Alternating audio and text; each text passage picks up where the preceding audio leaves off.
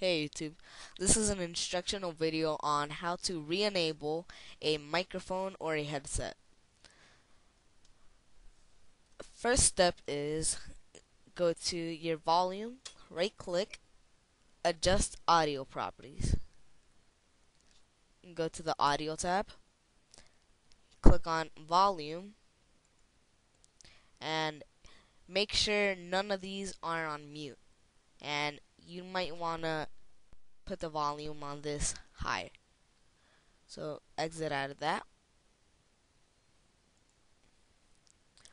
And right here, it might be on another audio device, so you might want to select that. So go ahead, click on apply, OK. Now, there may be another problem with the same issue. There might be another problem with the same device. So this might be another solution. Right click on volume, open volume control. You might notice that you only have a small amount of volume controls on yours. And why are you asking? Why do I have so many?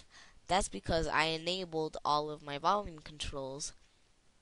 I did this by going to Options, Properties, and I selected my mixer device, either my Realtek audio output or my input. So I selected that and I re-enabled all of these. You might want to do that with the input if you're using your input. So go ahead, click OK, exit out of that. If you're using a sound recording program, you might want to go to the settings or options or preferences on it. Go to audio and select your audio device.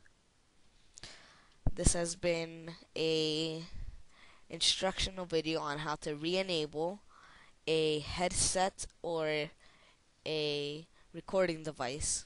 I hope this video was useful and helpful. So please comment, rate, subscribe, and please take a look on my other videos because more will be coming soon. Thanks for watching. Peace out.